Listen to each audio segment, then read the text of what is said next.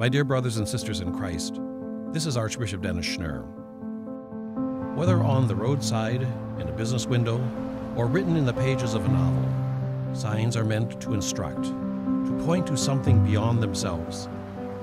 In the Church, the sacramental sign of light points to Christ, Christ who is the true and everlasting light.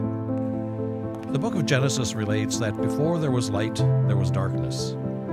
Easter tells us that before there was a risen Christ, there was a crucified Christ. In the resurrection, the light of life overcomes the darkness of sin.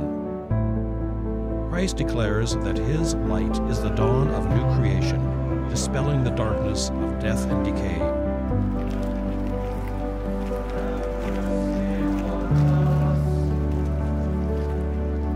The sacramental sign of the Easter candle points to the risen Christ. He is the light of the world and a lamp for our feet. When you see the light of the Easter candle, may it direct your gaze to heaven and your hearts to the hope and joy of salvation. And may you, too, be enlightened by Christ's love and radiate his light to the world. Be assured of my prayers for you that you enjoy a blessed and grace-filled Easter season.